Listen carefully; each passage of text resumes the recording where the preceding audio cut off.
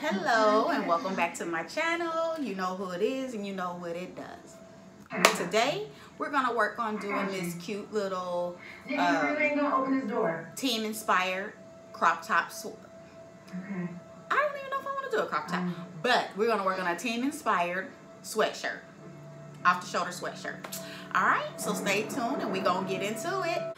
All right, you guys, welcome back. I am just now getting started and getting everything prepared for the project that we have going on today. So to get started, what we did is we just went ahead and printed out our image. This is the Denver Bronco logo. This is on the sweatshirt. It's just a plain Fruit of the Looms extra large t-shirt. Or not t-shirt, sweatshirt, okay? And we want to turn it into a crop top off the shoulder team logo. So now we're gonna look, and it looks, I'm gonna put on another t-shirt so I can try. All right, so now that I have, you know, cut off the top portion of it, what I'm gonna do is try it on now just to see how it fits and how do. So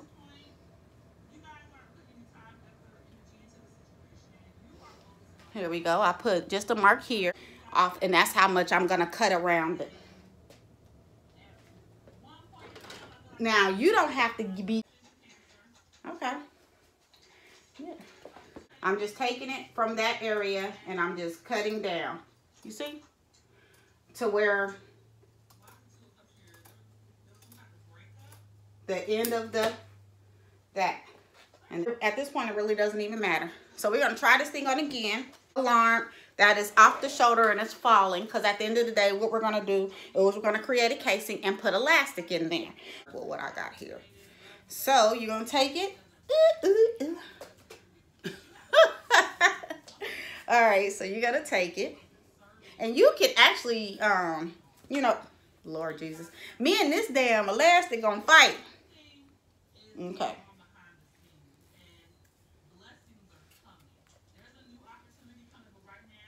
Make sure it's not turned, and it's not. So what you're gonna do is you're gonna take it and then pull it to where you're comfortable. So this here is about a comfortable area for me. It's gonna slide up and it's okay, so I can go ahead and move it because I already figured out what area I want. And I'm gonna come down a little bit more and I'm gonna clip it. So this is mine, and you go ahead and set that to the side, around. And normally I would say go ahead and press it just so it's down. But you don't have to do all that, really you don't. You can go ahead and just continue moving on along. Let me move this way.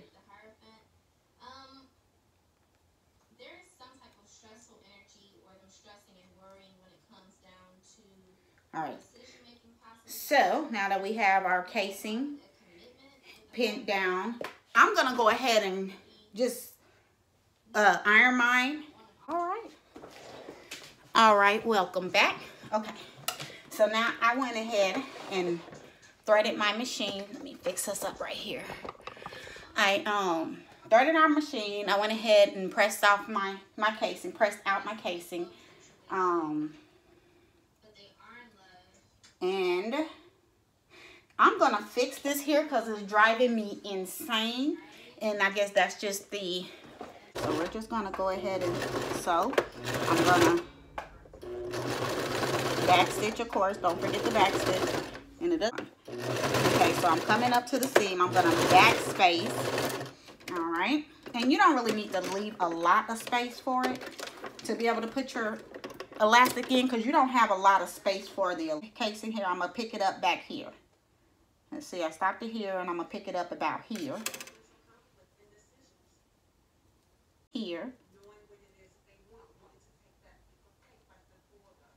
All right, and I'm gonna bring it down just a little bit more so I can have enough space to be able to really put my elastic in. And then I'm gonna come back down and I'm gonna pin that space here, because this is where I'm gonna start sewing.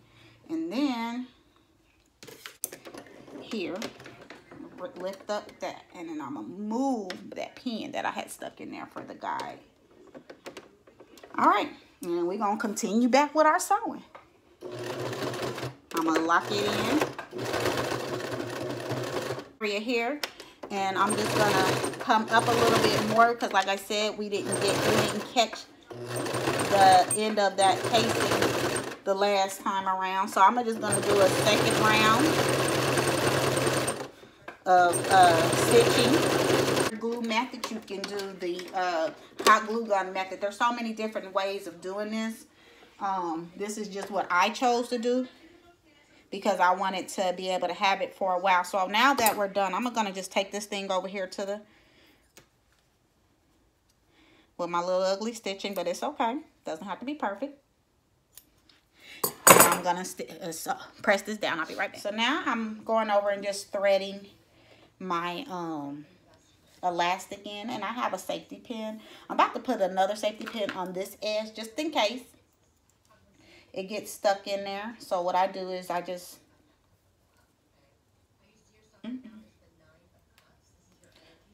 fold it and then put my safety pin in here.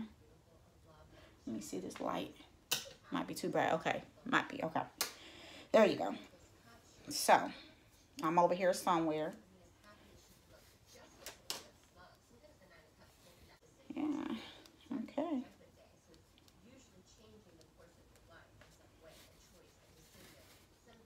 Okay, so we're coming to the edge over here, and it's coming and peeked out this other edge here.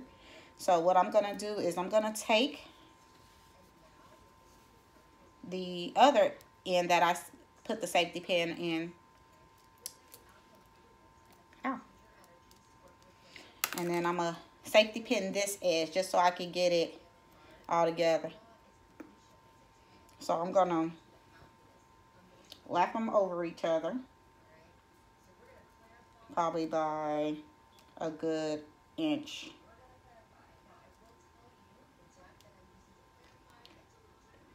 So it's secure. And then I'm gonna show you how I make sure everything is evenly distributed. So you just take it and you just, you know, pull it. So with this here, you take it and make sure, you want to make sure that it's all turned the same way as well. Because it seems like all my over here is in the front, and I need it to just be evenly distributed. So you just want to keep pulling it until it all. And then what you want to do, while it's in the safety pin, you want to try it on just to make sure that it is snug to where how you want it to be snug. So it doesn't matter which way you turn it. Just try this thing. It don't have to be front, back, or any way in particular. But just try it on and make sure that it fits you snug.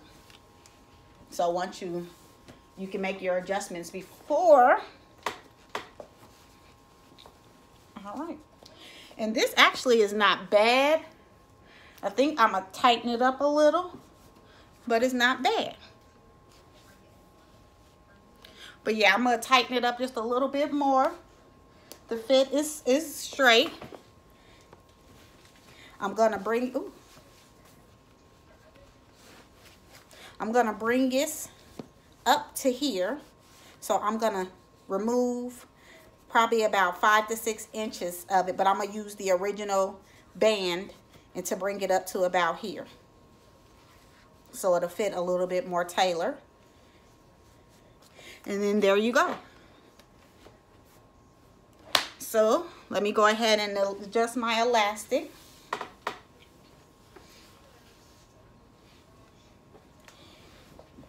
Oh, excuse me. So that's why I've had you to put your safety pin in, so you can make all your adjustments and make sure that it's turned, everything is turned the same way. Because I see this thing trying to turn on its own, turn its own way, but we're not going to do that. So,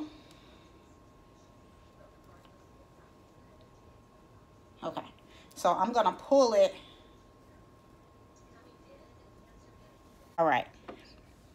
So what I'm gonna go ahead and do is close my elastic. Normally I lap it over each other and sew a zigzag, but because this is so small, I am gonna sew the zigzag stitch on a number 3. Okay, so let me bring my needle down to lock it in.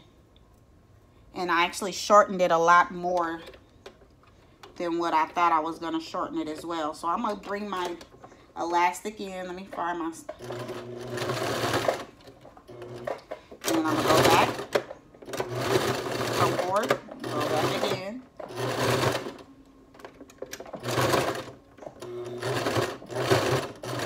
Okay, so that's probably pretty good, pretty locked in there because it wasn't going anywhere.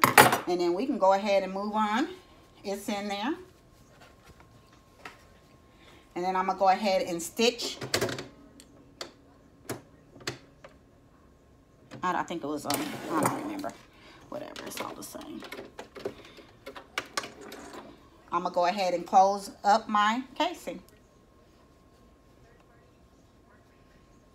And I'm going to get me a pin here so I could be able to hold it down.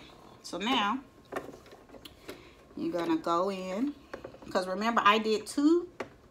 Let me find my first stitch. Okay, so I'm going to go in and lock it in.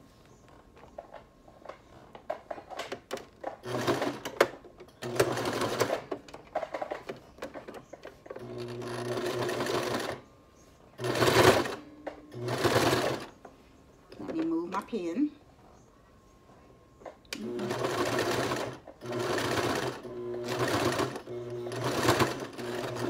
And then I'm going to sew just past where I did the first. And then back stitch and come on out. Then I'm going to go back in on the second stitch, on the second line that I did, because I did double stitching. And go right just a little bit past where I did my double. And then put it on that line. Okay. And then I'm going to come in, back stitch a little bit, and then move forward. And I'm probably sewing on the stitching a little, on the elastic a little bit on this one, but it's fine. Because that means it's just that elastic piece will be sewn in a little bit in that area. So it probably won't move much, but it's cool. And then I'm going to get my scissors and get to snipping. Snip, snip. Now this is going to look ugly on this area here, but it's okay. Because it's going to look like a lot of extra stitching. And it's not really supposed to look like that, but we're just throwing something together real quick. So it's not that big of a deal. On the stitching. And it's not that big of a deal, of course. It's on your shoulder. And then I'm just gonna, go back in and do my stretching. Let me push you back. I'm gonna go back in and do my stretching a little bit more so I can make sure everything is evenly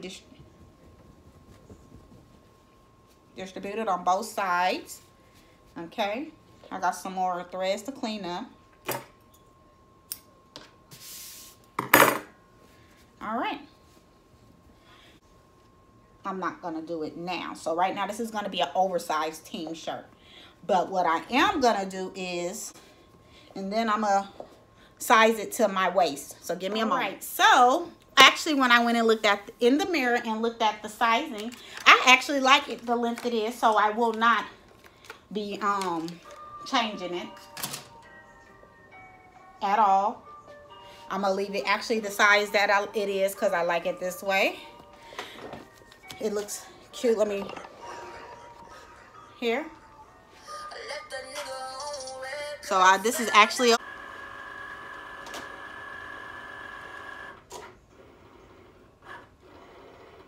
and it's going to take a while for that to cut, so I'm going to set that down. I'm actually going to take this off. So we're done here, at least with that part. All right, I don't know what the heck. I think, oh, when it hit the floor. Okay. So, we're done here with this aspect of it. And it cut it pretty much all the way through, which is okay, I guess. So then all I have to do is find a corner to lift to remove it from the backing. Okay. So I'm going to take this part off of here. And as you see, it's just peeling off real nicely. Because technically all of this comes off. But this part here is peeling off. So that's what it did. And of course I just took this and just printed it on a regular printer.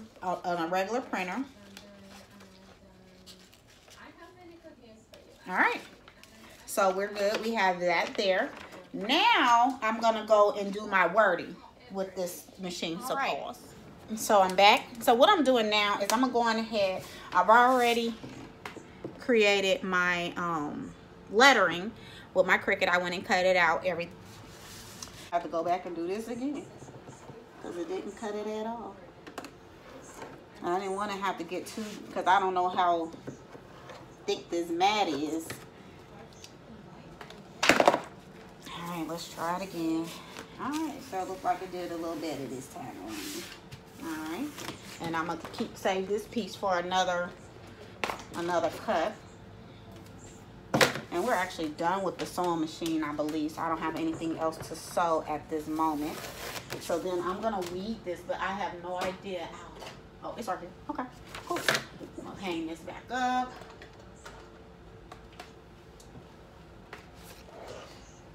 And we're gonna already have the image.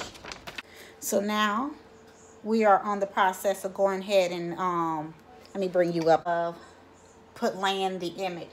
So now what I did is I knew I wanted it to be 2 inches from my neck. So I creased it down the middle and I made a mark with the washable ink in the center. So I know that's the center. What I'm going to do is, because I know this is centered too, to make sure it's centered, I'm going to crease it right here. Just a little bit, not too much, just a little. And then I'm going to take the image off of this paper.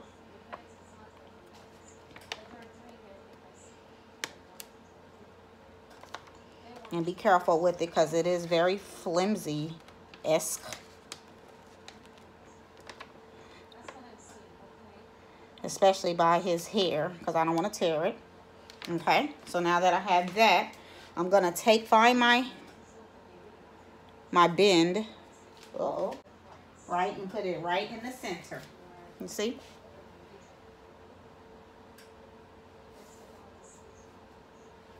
All right. Then I'm going to go get my Bronco. And I know I want to put that. Let me fold this here so I can have the center of that as well.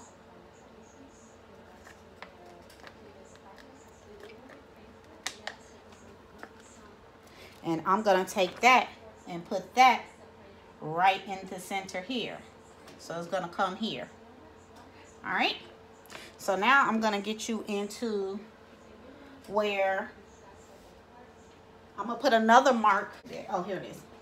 Okay, so I'm going to put a mark here again where he is at. So when we take it and go to the, I have to put this on here because this is what keeps it, and you got to let it cook and bake for 30 seconds. And then I'm going to come back in about 15 and do the Bronco here on the center. Right here, right on the center. All right, so stay tuned. All right, let me bring you in. All right, so now we have our donkey on the heat press. And I'm going to put the thing, this sheet on here. I'm going to go get my Teflon. Hold on. I think I might try to go ahead and put the Denver Bronco portion on it too.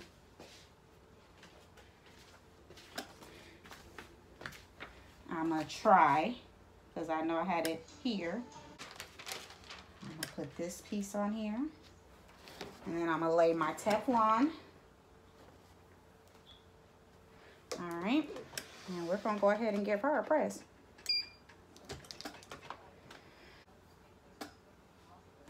And then we're good.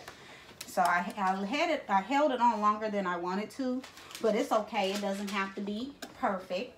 And as you see, the Denver Bronco donkey is on there, nice and got to go.